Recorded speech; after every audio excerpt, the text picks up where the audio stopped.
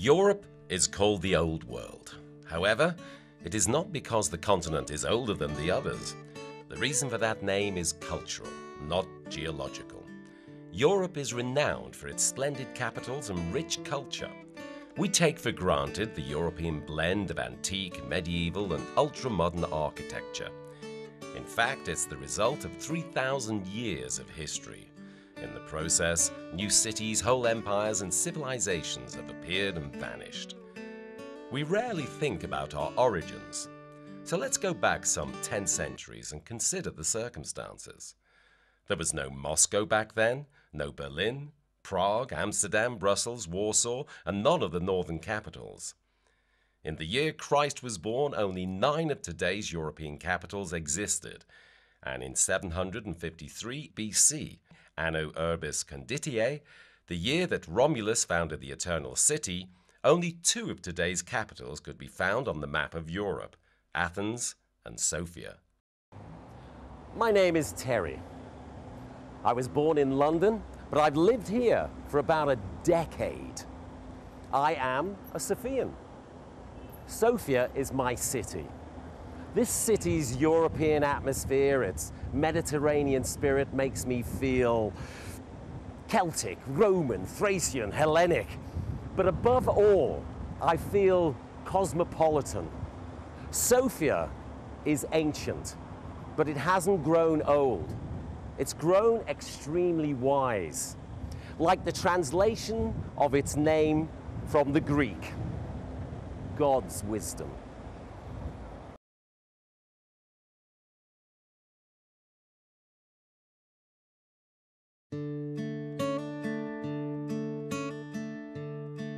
I've invited Merete, a friend from Denmark, to visit Sofia. She arrives today. Most foreigners enter Sofia along Brussels Boulevard, which is named after one of the youngest European capitals. Sofia, or Serdica, is only about 1,700 years older than Brussels.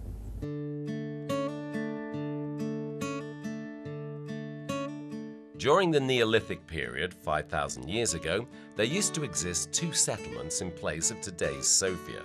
Later, the ancient town of Serdica appeared through the mists of time. In the 4th century BC, the Macedonian army of Philip II conquered Serdica. Later, Alexander the Great governed it as well. We find proof of the city's importance in the fact that Ptolemy mentioned it in his treatises in the 1st century AD.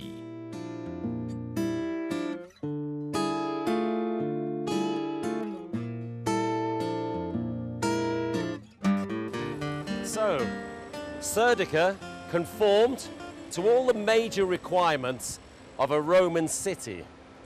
What you're looking at here, the Decumanus Maximus, the main east-west road in Serdica. The legions marched along these stones with deadly battles with barbarians, and the Emperor Constantine marched back this way to his palace. I see. You're talking about the Emperor Constantine, who moved the capital of the Roman Empire to Constantinople. He lived here. That's right. Constantine the Great was in love with Serdica. Legend has it that he had the intention to set up the capital here. It's said that he once claimed, "Serdica is my Rome."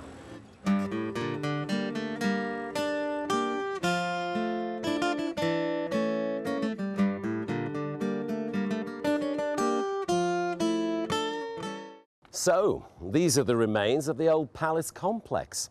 It's also known as the Quarter of Constantine. These strange tiles are actually part of the building's heating system. I mean, we're talking 5th century here, you know, when the Romans were thrown out of London by the hordes of barbarians coming from the east. Let me introduce you to the archaeologist Todor Chobanov. This is Merete. Please, this way. Among the Roman emperors, Constantine was the most important for the development of Europe. In 313 AD, he issued the Edict of Milan, which stopped the persecution of Christians. Christianity became a recognized religion. Suddenly, the empire that had crucified Christ began spreading his religion. Constantine's favorite city became the seat of a bishop and one of the first cities in the world with Christian high officials. This is the oldest functioning church in Europe and one of the oldest in the world, the St. George Rotunda. It was already functioning in 326 AD when the Empress Helena founded and built a church on the Holy Sepulchre in Jerusalem. The church there was destroyed by the Muslims in 1009. The temple in Constantine's palace. It was built of red bricks at the beginning of the 4th century. There are 5 layers of frescoes preserved inside. The first one features images of flowers. It is a Byzantine layer from the 4th century. On top of it, there are 3 layers with Bulgarian frescoes. Angels from the 10th century form the Ascension of Jesus, from the 11th to the 12th century, and a katitor, portrait of a bishop from the 14th century. The 5th layer features Ottoman designs from the time when the temple was used as a mosque. In Sofia, the town plans from Roman times are preserved even today. The Presidency building rises above Constantine's complex. Across the street is the building of the Council of Ministers. This remains the place where all power is concentrated. Next is Decumanus Maximus. Today, the main Roman road merges into the prestigious Bulgarian street, Vitosha. And where now stands the imposing Court of Justice building, there used to be the Roman Forum. Up until the 9th century, Serdica remained Roman or Byzantine. The Byzantine Empire is a literary concept. It was first used in Europe in the 16th century to denote the Eastern Roman Empire. Serdica first became a Bulgarian city in 809, during the rule of Khan Krum, and was renamed Sredets. It was from the Bulgarian lands that the most popular pre-Christian cult started, the cult of the horseman, widely spread during the rule of the Roman Severan dynasty. It was during the Severan reign that the fall of the Roman Empire began. These emperors laid the foundations of the future bureaucratic military and monarchy, which replaced the Roman Republic. The horseman is a symbol of substituting the polytheism of antiquity for the cult of one image, one cult, one emperor. Now these votive tablets, they're found all over the Roman Empire, from Britain to Syria. But here, archaeologists found massive numbers of them in a very limited area, which means the cult originated here.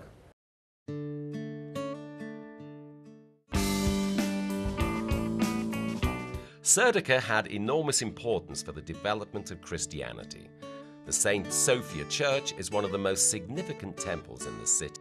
The Church of St. Sophia is almost contemporary to the Church of St. George, younger by no more than about 40 years. In fact, bits of mosaic found inside date back to the middle of the 4th century. In 343 AD, 318 bishops convened here during the Serdica Council. For a while, Serdica was the spiritual capital of the world. You know, there are not many places in the world where there are so many saints gathered together. Come on, let me show you.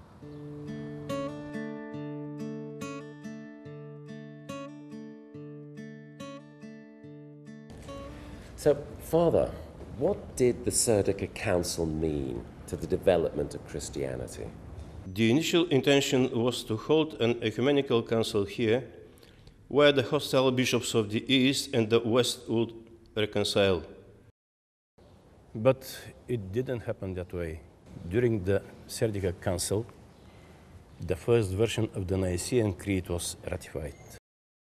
The construction of the church lasted 1,600 years.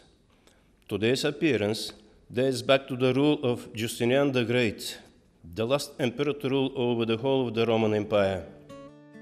I believe there is a crypt below, and I've heard that archaeologists keep uncovering new sepulchres and catacombs. During the Serdica Council, the bishops exculpated Saint Athanasius the Great, who had previously been dethroned as Bishop of Alexandria. Most probably the church was initially intended as a cemetery, but during the Second Bulgarian Kingdom, it received the status of a bishop's cathedral.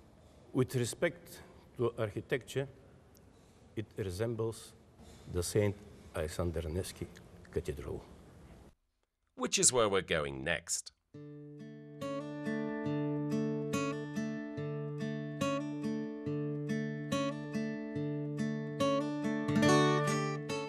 The largest Orthodox church on the Balkan Peninsula, St. Alexander Nevsky, is the patriarchal cathedral of the Bulgarians. It was designed by a Russian architect, but it looks nothing like a Russian church. After the liberation of Bulgaria from the Ottoman rule, there was a call in Sofia for the return to the Byzantine legacy. The Nevsky Cathedral was constructed in a Neo-Byzantine style. The central dome and the bell tower dome are slated with pure gold. A rich collection of priceless icons are kept in the crypt. The cathedral itself is constructed with extremely expensive materials of the highest quality: Italian marble, onyx from Brazil, and alabaster. So the dome here is 45 meters high, and if you look around the side, you can see that the gold lettering is actually the Lord's Prayer. Yeah, and it's possible to have up to 5,000 people gathered in this space. And here is the Bulgarian Tsar's thrones, and this one is the Patriarch's throne over here. It is interesting to know that no Bulgarian monarch has ever used the thrones, although Bulgaria has had 3 Tsars in its modern history. The first one, Ferdinand, was the grandson of the last French king, Louis Philippe. It was during Ferdinand's rule that the cathedral was built. He was forced to abdicate after World War I, and the church was inaugurated 2 years later.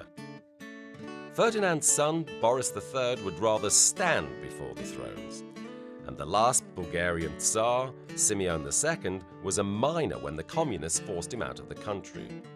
The church choir of Alexander Nevsky was where Boris Christos' amazing career started.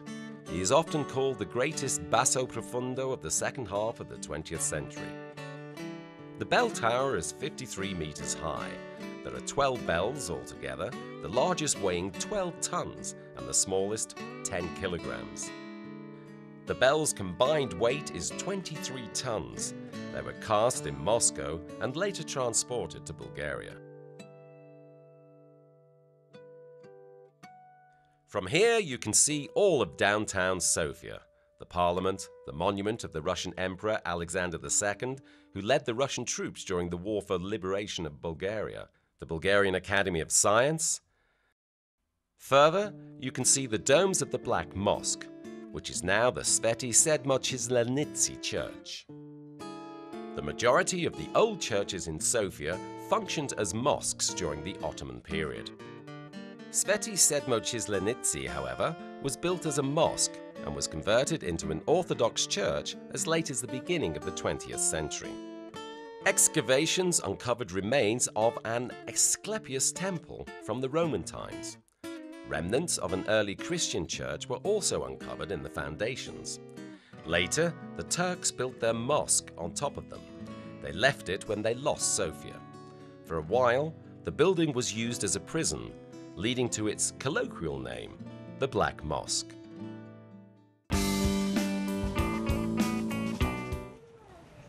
So here, in Bojana Church, there are Bulgaria's most famous frescoes.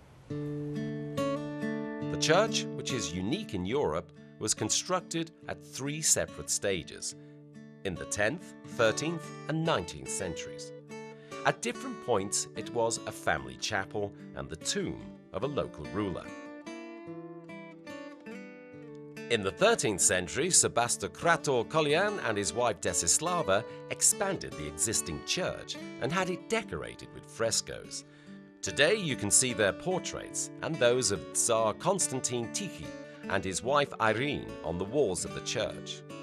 Art historians claim that the Bojana church frescoes are portents of the European Renaissance. They are the first church frescoes in Europe that broke the canon and introduced realism in the depiction of people. They were painted 10 years before the birth of Giotto, the famous pre-Renaissance master.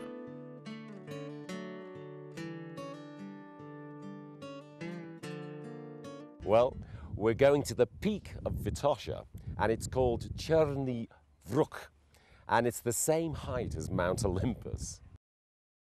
All European capitals are either by the sea or have a river running through them. Sofia is unique because it's situated at the foot of a mountain, Vitosha. It reminds me a lot about the Holmenkollen in Oslo, but this is much bigger. Now, this hut here is called an Aleko. It's actually named after the famous Bulgarian writer Aleko Konstantinov. And he was the man responsible for starting organized tourism here in Bulgaria at the end of the 19th century.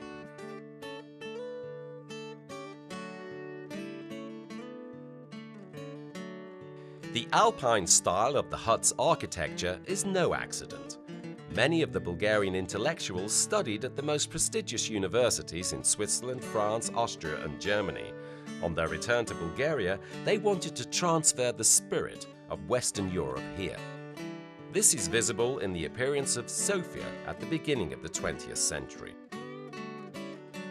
The architects were from Austria, Germany, France, and Italy at first, then later Bulgarians. They created the unique look of the city, especially the combination with the Byzantine shapes of the Orthodox churches.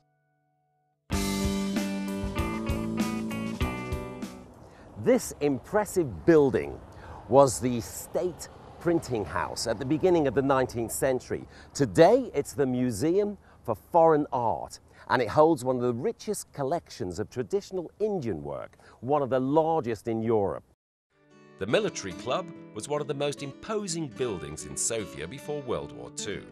It was a place where officers gathered together, where they brought their wives or companions, and grand Vienna balls were organized here. In the 1930s, the legendary Russian opera singer Fyodor Shaliapin sang on the stage of the Grand Hall. But speaking of opera, Rainer Kabayevanska and Nikolai Gayurov's international careers also started in Sofia. The Bulgarian Academy of Science, an elegant building for the guardians of knowledge. The academy is older than the modern Bulgarian state.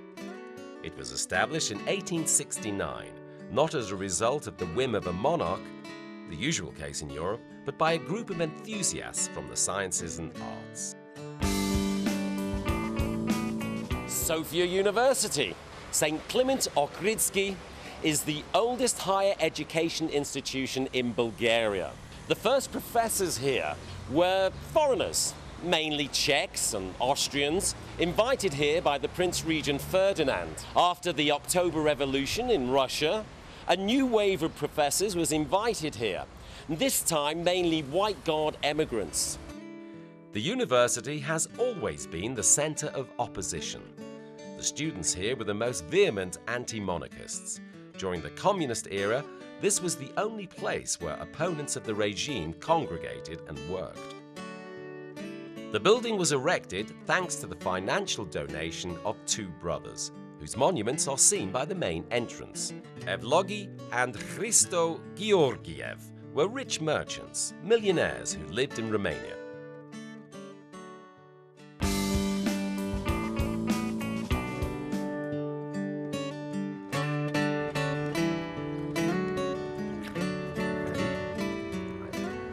Unique new Byzantine style of some of public buildings in the center of the Sofia is an excellent example of combining modernity with the legacy of the antiquity and the Middle Age.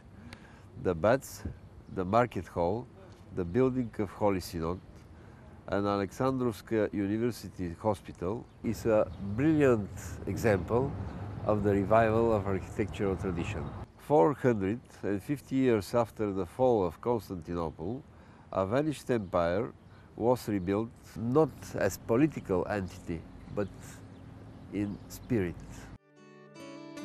The majority of these buildings were designed by the distinguished Bulgarian architect Petko Momchilov. Only 28 years old, he won a competition against Gustav Eiffel. The project for a bridge in Budapest was later commissioned to Eiffel, but the outcome of the competition was nonetheless an indisputable recognition of the young Bulgarian. In the very heart of Sofia is the so-called Square of Tolerance.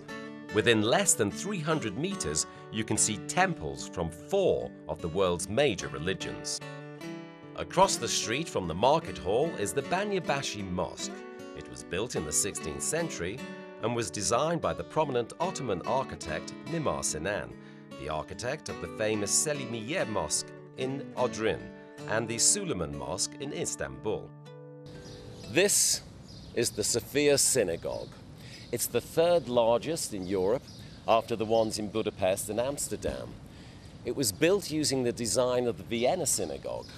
Unfortunately, the original temple was destroyed by Nazi troops. The Catholic Cathedral of St. Joseph.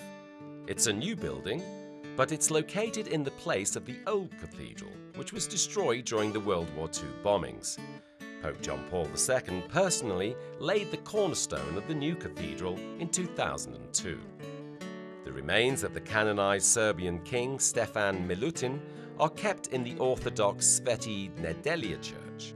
The body of the saint is preserved intact, and every year the priests of the church dress him in a new set of clothes. They cut the old clothes into little pieces and give them to the believers as sacramentals. Sofia remained Roman even after the fall of Rome, Byzantine after the fall of the Byzantine Empire. The city preserved the spirit of the vanished civilizations, even after the metropolises were gone, after the empires were no more. The Church of St. Sofia in Istanbul was turned into a mosque. The descendants of the ancient Hellenes and Romans in Constantinople were gradually assimilated by the aggressive Ottoman culture, but St. Sofia was preserved here. The people here adapted more easily. They retained the legacies from antiquity and the Middle Ages and managed to extract the best from every conqueror. And this continued for over 3,000 years. The city never ceased thriving, even for a day. Its progress was never interrupted. Rome has 2 histories, as Rome of the Caesars and Rome of the Popes. Constantinople was once the capital of the Vasilius, later of the Sultans, without any continuity between them. Sofia, on the other hand, is at the same time a city of Thracians, of Caesars, of Vasilius, of Sultans, of Tsars, and of the modern world. Everyone leaves their mark here, building upon the previous heritage without destroying it. This is the National Theatre. It's one of the most brilliant examples of European architecture. It was designed by Austrian architects, and it's been thoroughly reconstructed twice. You know, it looked quite similar to the theatres in Zagreb and Graz. That's right. The Viennese architects, Fellner and Helmer, they created some of the most impressive operas and theatre houses in the whole of Central Europe. Come on, let me introduce you to my colleague. Yeah.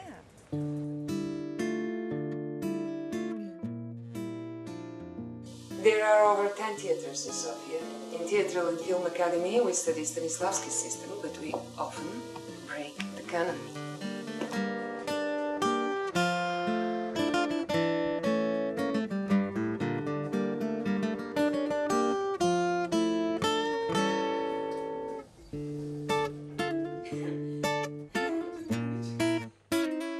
At the inauguration of the National Theatre in 1907, a group of rebellious students booed Prince Ferdinand. As a result, the government was overthrown and the university was closed for a year. Now for something more recent. The National Palace of Culture is really impressive with its proportions and potential to host various events. More steel was used for its construction than for the Eiffel Tower. The palace has 13 halls, and the largest one, Hall 1, has 5,000 seats and excellent acoustics. The National Palace of Culture was erected for the commemoration of the 1300th anniversary of the founding of the Bulgarian state. Sofia's motto is growing without aging, and it is quite true. Even as a spiritual capital of the old world, Sofia is not old. It is ancient, which is quite different. In an area of several square kilometers, the whole of Europe is represented, and the whole of European history from antiquity to the present day. In less than an hour, you can experience all the stages of its history. The journey from Rome to Constantinople, which took centuries in time and thousands of kilometers in distance, can be covered in minutes within Sofia. Go ahead and try it.